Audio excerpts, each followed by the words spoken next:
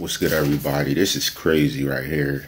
Juanita Gomez, a woman that was nearing her 50s, has recently been arrested for the murder of her daughter. And Geneva, the reason that she took her out was because she said she was possessed by the devil. And the way she took her out was slamming a crucifix down her throat and choking her to death. This is interesting because, when we talk about religion and different things of this sort, we talk about overzealous people. We talk about the average Christian or average Muslim person. And then we talk about extremists. So in this case, I would have to say that this woman was an absolute extremist.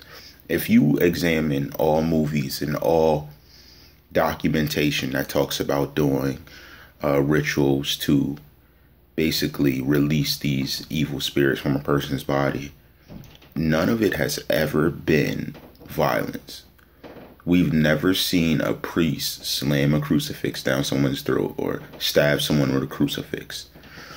It's more an instance where a woman's confused, I would say. I feel that Juanita was confused about her spiritual essence and became something else because she allowed her own demons to defeat her in a more calm and naturalistic manner. She was herself was screaming her daughter was possessed, but her actions and her mindset showed that she was the actual one possessed. And I say this because you got to be very careful, because sometimes you'll be led to think something that's not true about someone that you may care about or something, and it will overwhelm you. And then you find out the truth and it's too late because your words or your actions deviated the plan. So part of what I'm saying in this situation, her 33-year-old daughter is now dead because she assumed that she was possessed instead of getting, if not professional individuals to deal with the possession she herself felt, that forcing a crucifix down her throat would cure her. I don't even know a movie where that worked. I'm not understanding what the whole essence behind that was, but she has just destroyed her life as far as her daughter. And now she's damned her faith because her faith was revolved around a situation like this. And now that someone she loves is gone, her actions has preceded everything that she actually was.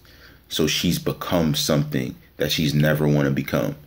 And unless she really preys on it and just really soul searches herself, she's not really going to recover from that, because now life's lost from an ideology that she instilled and pushed.